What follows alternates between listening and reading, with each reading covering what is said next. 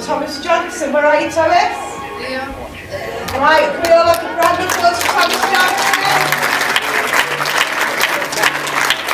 And Edward Davis. Yep. Billy Butler, BBC radio broadcaster of many years. What's the magnet meant to you? Oh, it was delightful to see it. I've seen it many times on video. I never thought I'd see it on the big screen, but it brought back so many memories, especially the New Brighton, the promenade, seeing that great big building which me granddad used to always leave me outside of while he went in, you know. And I was always my ambition that when I grew up I'd go there drinking, and I never did. I know. So the Slight Cinema where the New Brighton Bats used to be. Do you remember New Brighton Bats? Oh yeah, I remember New Brighton Bats. It's wonderful seeing that as well. I judged quite a few of the Miss New Brighton competitions during the heyday of it.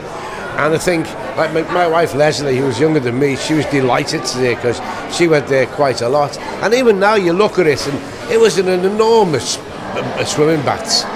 You know, and I mean, for people who've never seen it, when you see it on the screen, they're bound to say, wow, did we have a swimming bath that big? I'm just so sorry it never showed you any of the fair. Sure, yeah. And what do you think of the Light Cinema then? Oh, the Light Cinema's great. It's dead handy for us anyway. But it's great.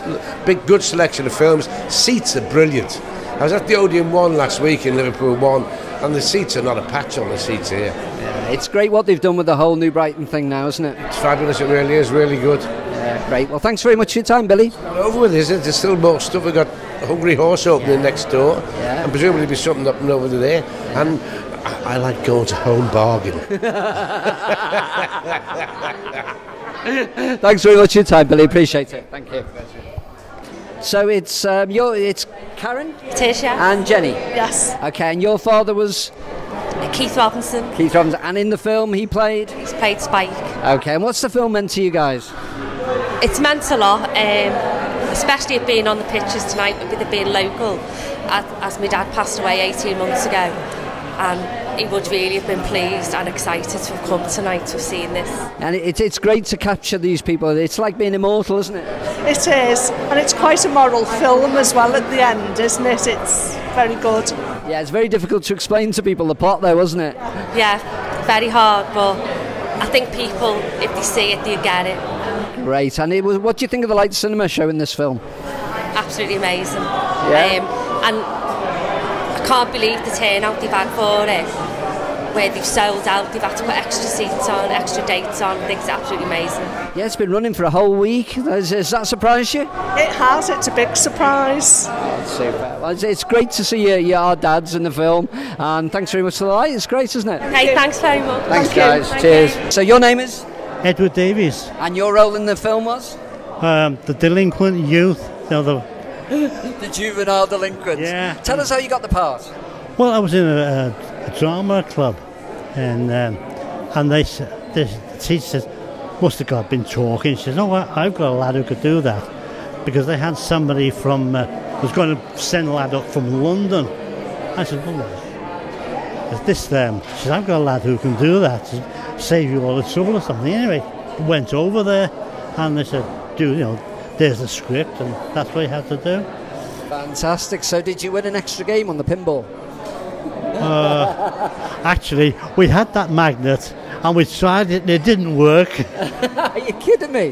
No. Oh, wow. That big magnet. We thought we'll do these things on the magnet, but the magnet wasn't strong enough to do it. It was a fiddle. Oh wow! So how old were you in the film? I would be about 14, maybe 15, something, just before I started work. Wow, and did you get any other work after that? No.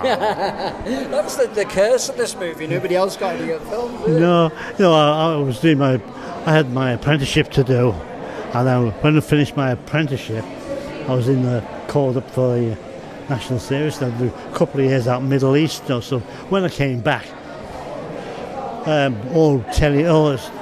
radio, television was all coming in. And there was nobody going to the pictures then. And I thought, what news is going in now when nobody's taking any notice? Oh, well, so it's only you and Perce who are left in this film, who's still alive, apparently. Yeah. So what do you think of the Light Cinema, then? Of this? Yeah. It's a nice cinema, isn't it? Very posh. Very posh. I really appreciate your time, Edward. Thanks very much. Oh, you're welcome. So, Thomas Johnson, your role in the film was Perce. What was it like? It was brilliant. I really enjoyed it. Okay, so when the film producers came to the school, what was that like? Well, I wasn't at school. I was looking out for the job, and I was coming up Kelvin Road, and there was a big limousine outside our house. And what the heck's that? Anyway, when I went into the house, he said, would you like to come up for an audition?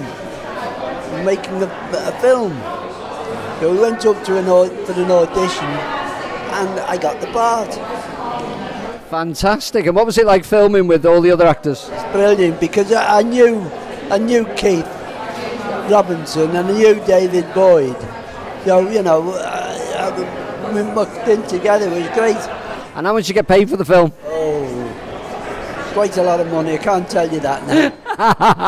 You won't tell me, obviously. No. So, what do you think of the film, the light cinema show in this film? Very good, yeah. Yeah, they put it on a good show. Fantastic. Yeah. Perce, the famous actor, thanks very much. What's your name? Niall. And what's your relationship for this movie? Your granddad, was it? Was it your granddad in the film? Yes. And what did you think of his movie? Good. What was your favourite bit? Can't remember. Okay, so what do you think of your granddad being in this film? Good. Thanks. So, Hayley, you are what's your position in this light cinema? Marketing manager. Okay, so what's it like working here? Oh, it's fantastic, especially when we're getting to work with the community on projects such as this.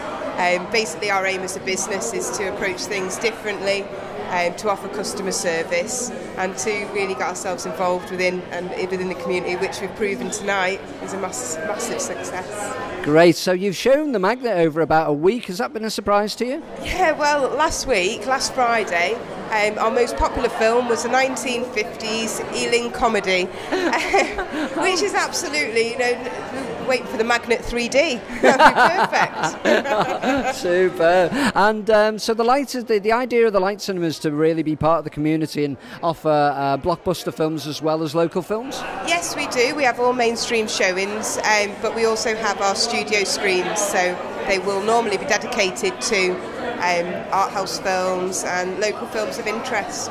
Great. And what did you think of the magnet? Fantastic.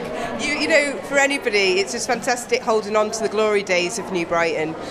We've got a really rich history here, so it's not gone if it's not forgotten. That's great. Well, thanks very much for your time, Hayley. Thank you. And your name is, sir? I'm John Sullivan. And what's your role in the light cinema? I'm one of the owners of the light cinemas. Okay, great. And what was the idea behind the light cinema? Why did you set it up in New Brighton?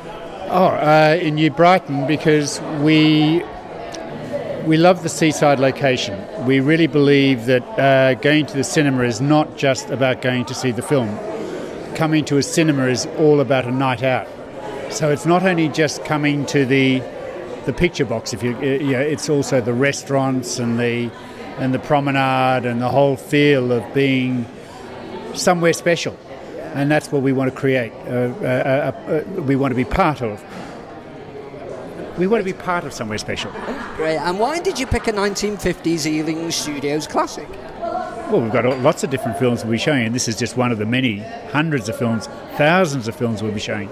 But it's one of those, I have seen the film. There's a lot of this, I have seen the film on my TV or on my video, therefore I have seen the film.